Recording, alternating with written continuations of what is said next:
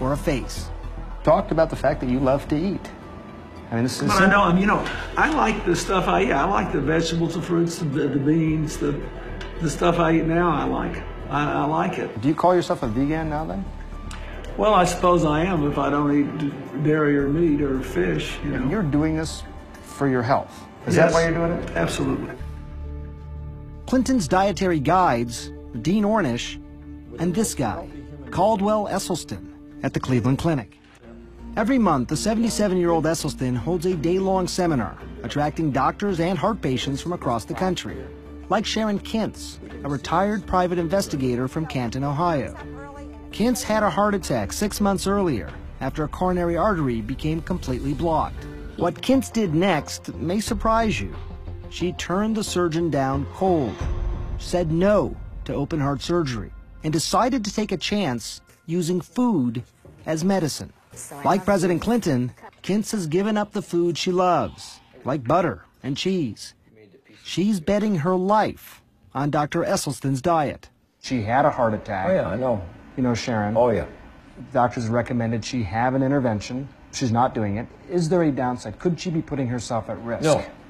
I think that's an excellent question. In hundreds of patients, data now going back over 20 years, and this most recent study about a decade, once they start eating this way, you'll make yourself heart attack proof. Going back over proof. We know that if people are eating this way, they are not going to have a heart attack. Esselstyn has won some allies, like Dr. Terry Mason, Chief Medical Officer at Cook County Hospitals in Chicago, and the city's former public health commissioner. We've eaten ourselves into a problem, and we can eat ourselves out of it. Esselstyn thinks heart disease is completely preventable, no matter what sort of family history you have, simply by eating right. During his research, he came upon a stunning fact. Some cultures around the world, like people living in Central Africa, Papua New Guinea Highlanders, and Tarahumara Indians in Mexico, have virtually no heart disease. None. So what can we learn from them? You have some easy-to-remember adages about how people can decide what they should or should not eat. We know what they shouldn't eat. That is oil, dairy, meat, fish, and chicken.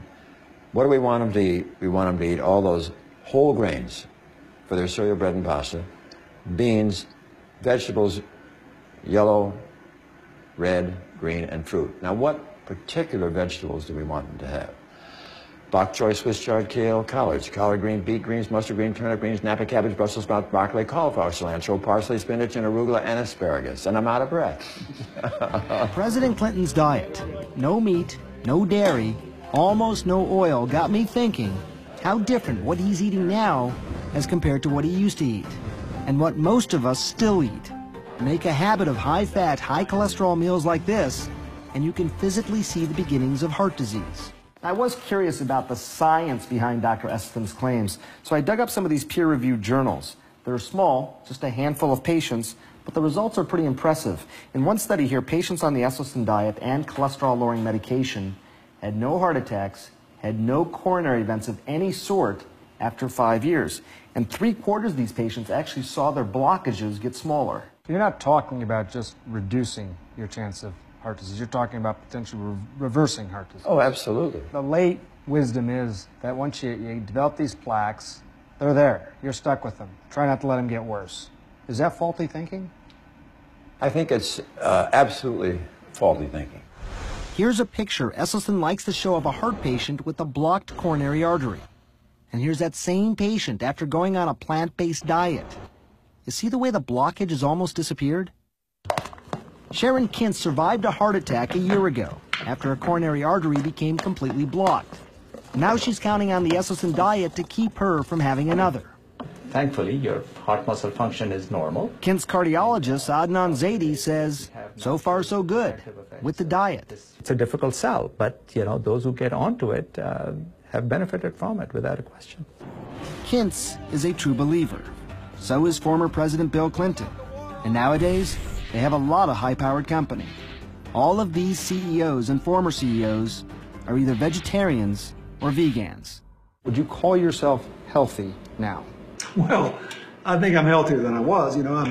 I lost 20-something pounds. All my blood tests are good. All my vital signs are good. And I feel good. And I actually have believe it or not, more energy.